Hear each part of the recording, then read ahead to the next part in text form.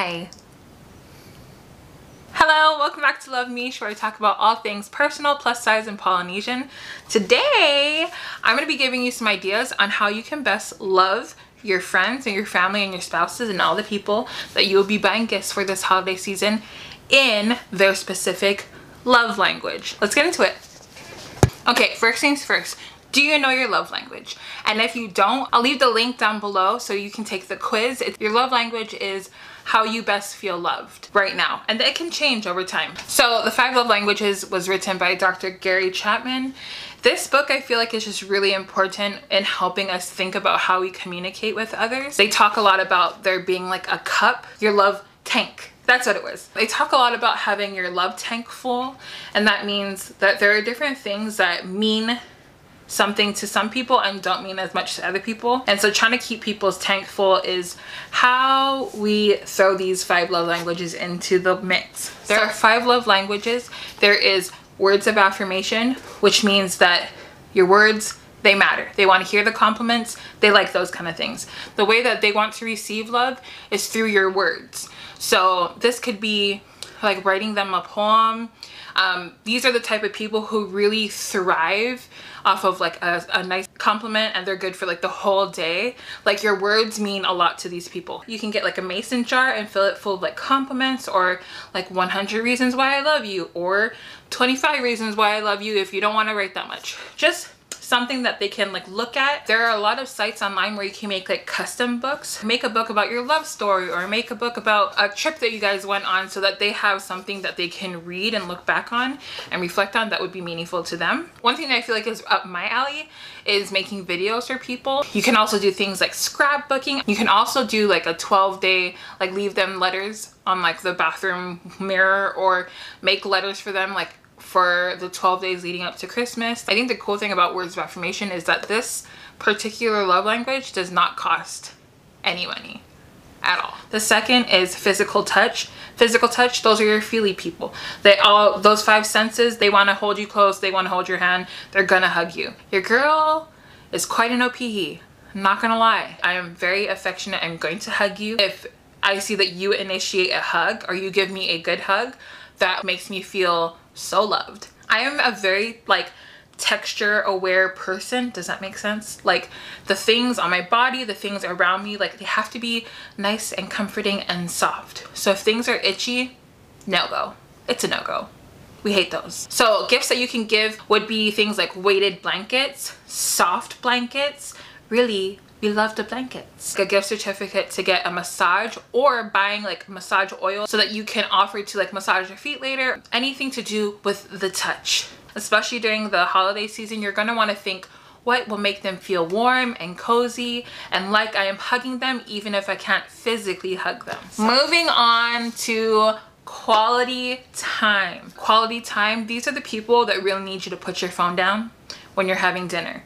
They want to be on those long drives. They want to have your undivided attention. They just want to be with you. A good gift for people whose love language is quality time would be things like scheduling dates, or like a picnic. Things that you can do together. Make a box, like an electronic box, so that you guys can have that at your dinner table to put your phones away, so that when you're eating dinner, it is just you and the person you're giving them your undivided attention. Gift them a puzzle and maybe like a bag of snacks, things that you guys can do together, because while you're working on a puzzle, you can be eating snacks, hanging out, listening to a podcast. Even if you can't go outside, a movie night in your house, the blankets down, yada yada, pop in the popcorn. Another good one is to golf together, taking the initiative to plan like road trips. Could even be to like down the road. I think that would make them feel super loved. So we'll go into Helton's love language. So Helton's love language is acts of service. The people whose love language is acts of service, they want you to be about it. So it's all about what you do. So some gift ideas for people who like the service. You can make a coupon book of service things that you're willing to do for them. Like,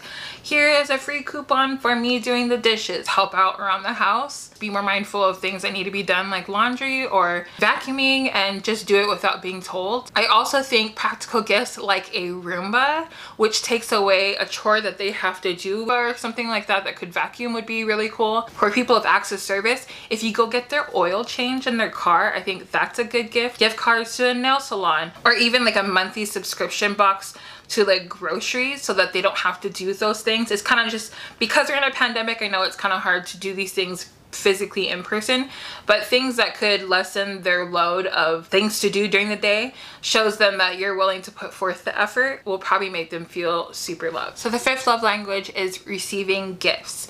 And I know that this is kind of a love language that a lot of people just don't want because it seems materialistic, but it actually is one of my favorites. Here's why. Receiving gifts doesn't necessarily mean that you're going to spend a ton of money buying this person everything that they want.